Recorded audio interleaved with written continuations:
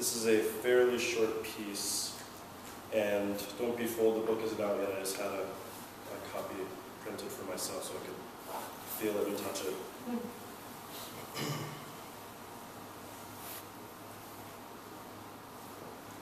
A mile down the road, a squad car blipped its siren and rolled up to him. "Afternoon," said the officer. Sidney nodded at him, but kept walking. "Hey, step on those brakes. I need a word with you." Sidney did. He turned and waited while the officer shut off the engine and came around the vehicle to join him on the sidewalk. "I got a call from the Shane brothers about an hour ago. Said they'd been ripped off. They described you down to those twig ankles of yours. Said I might find a suit on you which you acquired by crooked means." "Shane brothers?" "Purveyors of fine clothing," said the officer. "That's the slogan, at least." "I didn't steal nothing," said Sidney. "Yeah, they're north of positive you did." "Do I look like I got a suit on me?" "You got a case to put it in." "This here's a briefcase," said Sidney. He held it aloft, shook it so the officer could hear the pages tossing around. "It's nothing but photographs in here and sketches and whatnot." "What's your name, son?" "It's Sidney." "Sidney what?" "Sidney Carlton." "Well, Sidney, I'm Officer Ruby, and I know these men over at the Shane brothers, and I know they wouldn't lie to me." "I didn't steal nothing," said Sidney. "And you can look at me that way all you want, but it won't change my answer." "You mean it won't change the facts," said Ruby. "That's what I said." The man gave a laugh. "That, Sidney Carlton, ain't what you said by damn sight." "You plan to hold that against me?" "Maybe. You here with anybody?" "I was here with Alma, but I think she took off on me." "Alma?" "She's my foster mama." "You all from around here?"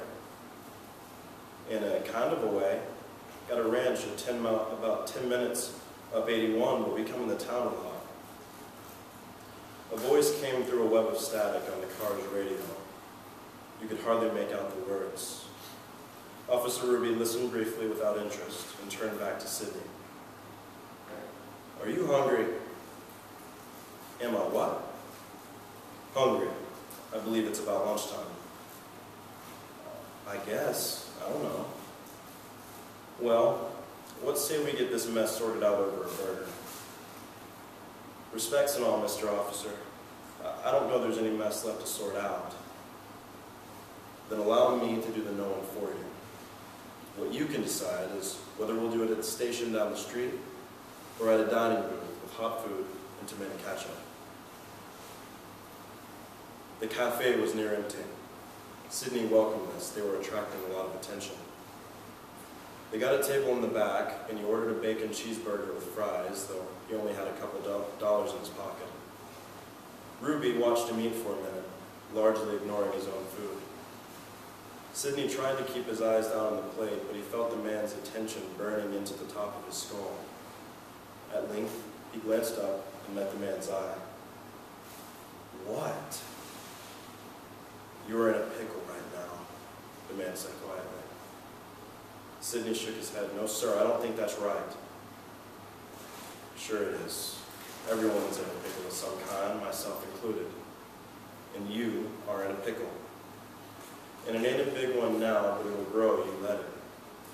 And then it won't be a pickle no more, but something plenty different. Something you can't just get out of." Sidney shoved the drawer of his jaw out slightly and brought it back. He could feel the click of his front teeth. "You mean about the suit," he said in a low voice. "I don't mean the suit, Sidney. Because I told you I didn't steal no suit." "No," said the officer, but the way the vowel sounded on his tongue betrayed his insincerity. There was a long silence. Sidney could feel, staring across the table, a low flame of resentment rising inside of him. Ruby wiped his hands on a napkin and then shook his head slowly in thought. Some people find, son, that they don't fit in the world the way they'd have themselves fit. And so these people, they have a choice. They can change themselves so as to fit to the world, or they can change the world. They can make the world fit to them. He leaned forward in his seat. But the world is a stubborn son of a bitch.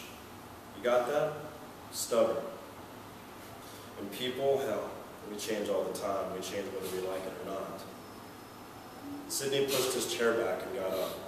He grabbed his briefcase. I don't know what the hell you're talking about. You sure do. I don't think I'm hungry for this burger.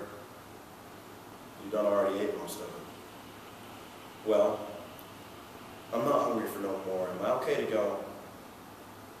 You can go, but you think about what I just told you. Sidney gave no response.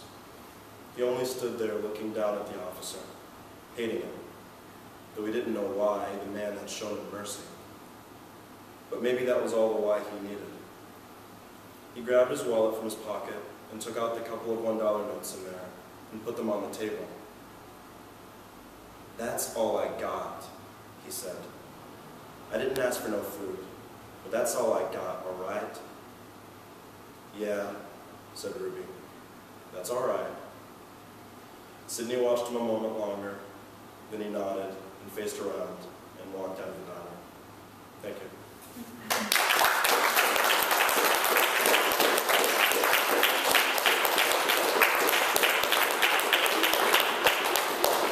Jenny,